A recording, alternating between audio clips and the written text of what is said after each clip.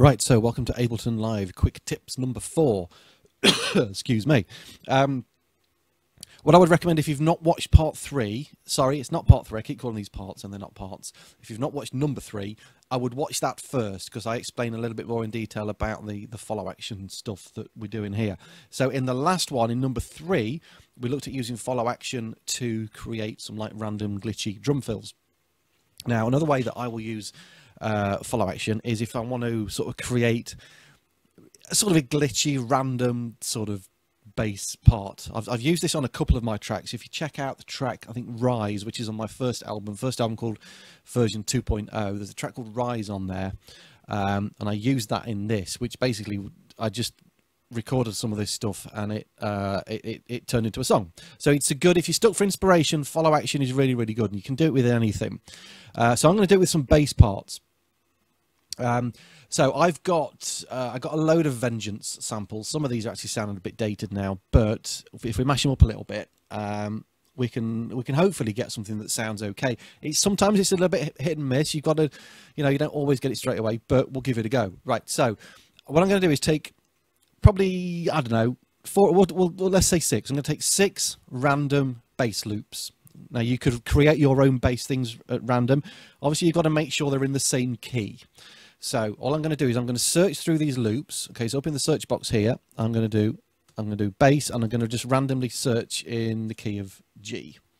And clearly, I don't know how to spell bass. What a tip! Right, bass is spelled B-A-S-S, not B-A-A-S. Yeah, right. So I'm going to just pick these at random. Right, I'm just going to have a quick listen to them. Just make sure that.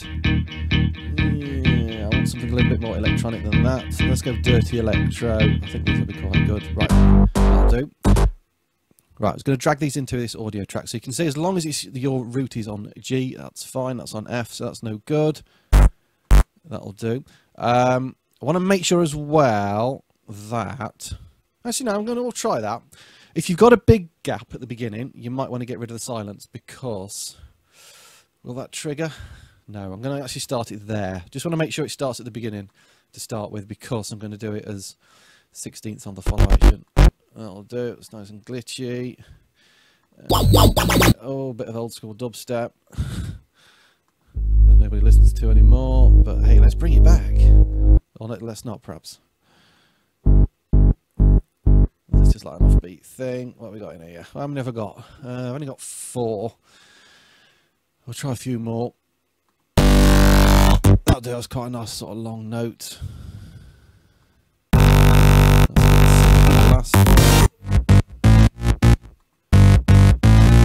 might work. Okay, let's just see what we've got. Right, so same principle as last time.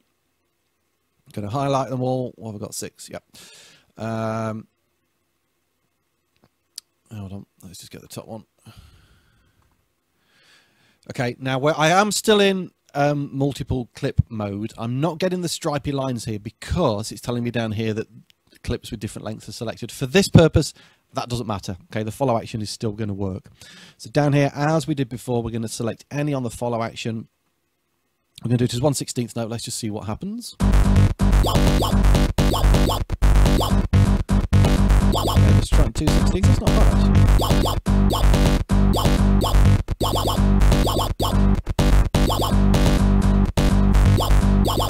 Right, what's that?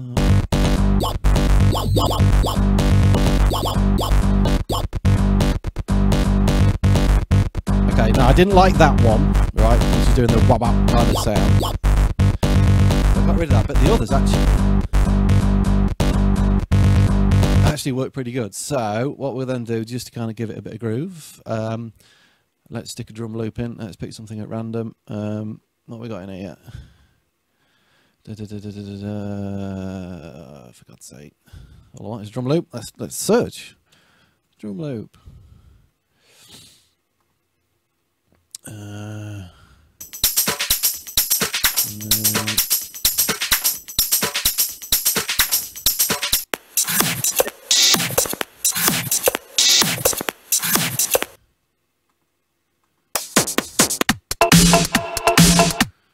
Okay.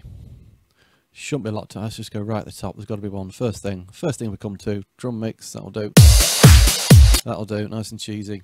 Right, so if I play these together.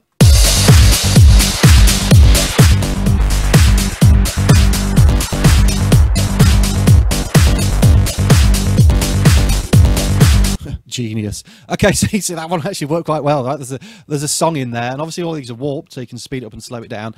That follow action is on 2/16. Let's just try it as 1/16.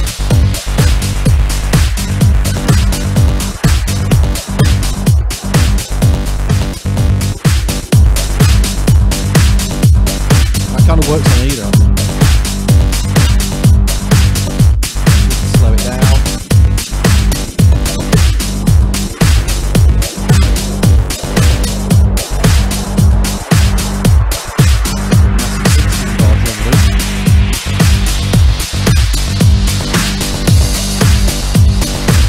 Okay, so then what we could do is, if you don't you know, want to have that randomness too much, I mean, you can obviously record it. I'm just going to record a bit in a section, then you can take sections and loop it. If you want it just to be completely random, which I think works quite well on this, just record it. Let's just do 16 bars of that loop and we'll see what we come up with.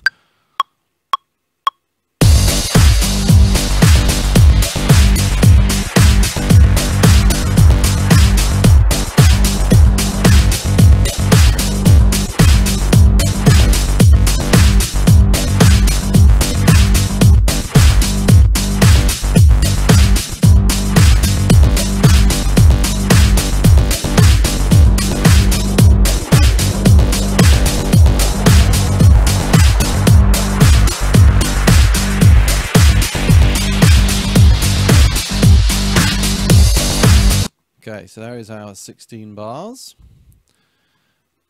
So again, obviously we've got loads of, an absolute ton of separate clips here. So what I'll do is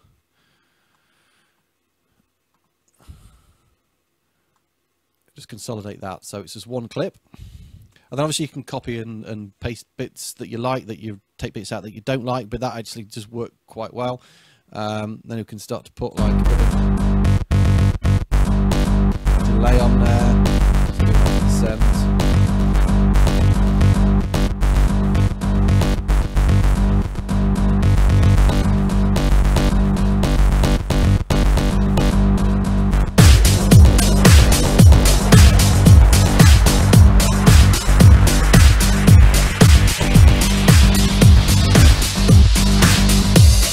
And then just trim it down to your 16 bars. Just go from the start. Consolidate that again.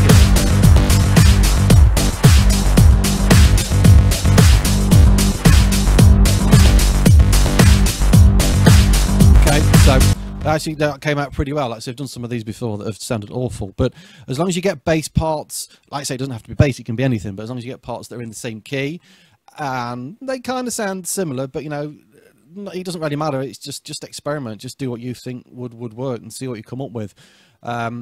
You know, sometimes you might have a load of old loop samples and files. You know, I've got about 50 odd gigs on this machine that I hardly ever look at, and you listen to some of those and think they sound a bit dated now, but mash them up like that, give it a new kind of lease of life, and you get a nice glitchy bass line.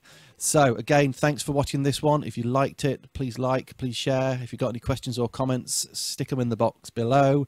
Please subscribe if you haven't already done so, just keep up to date, because I'm going to keep adding these quick tip videos. I don't know, probably 2 or 3 of these a month. And yeah, thanks for watching. See you on the next one.